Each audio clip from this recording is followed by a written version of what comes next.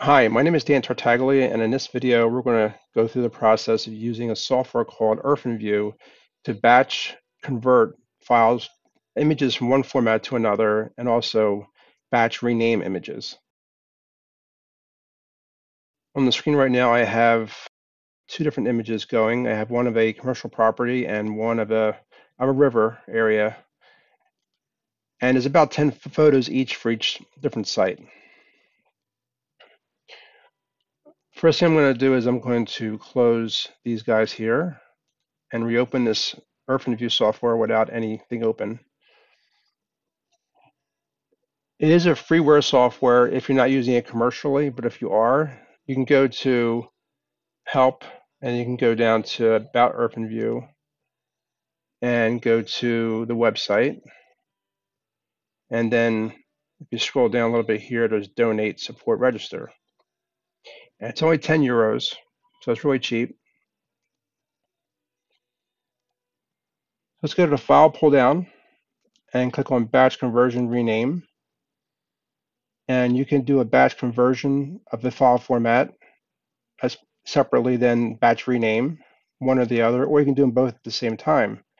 Let's do them both at the same time. So right now I have a bunch of images right here, JPEGs. They're all pretty big. See the dimensions are pretty big. So I want to go to advanced right here.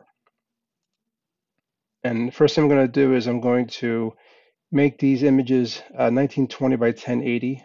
So I'm going to put 1920 here and preserve aspect ratio so that this will automatically be 1080. Make sure that's checked up, by the way.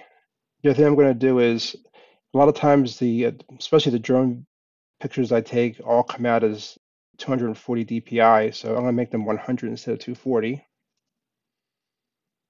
And for that, that's what I'm going to change right here. Hit OK.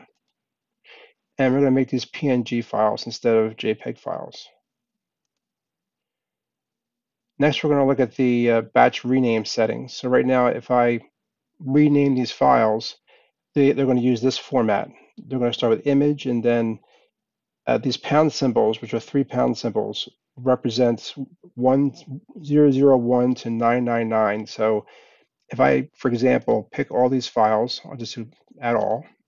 If I run the actual batch, they'll be called image 001 through whatever number I have, which is not what I want to do. So I'm going to change this so that it's different. So let's say this project is for a client. I'll just call it Acme, and I'll put an underscore, and I'll put say 3 pounds.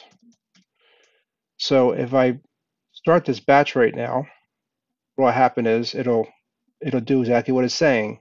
Here's the output folder, and I hit start batch, and see how it's calling them Acme underscore 001 PNG, and all the way to about I think 20 or 21.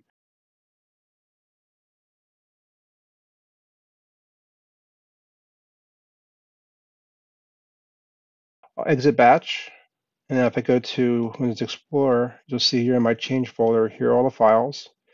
And now they're all 1920 by 1080, a lot smaller, and they're all uniform and consistent. That's the benefit of using this tool right here. It's very fast and very simple. There are a lot of other settings we didn't go through for batch conversion, also for batch rename. When you get a chance, take a look at those settings. Ones you went through are the most common ones you may use, but there might be other ones that might be useful as well. Thank you. Bye.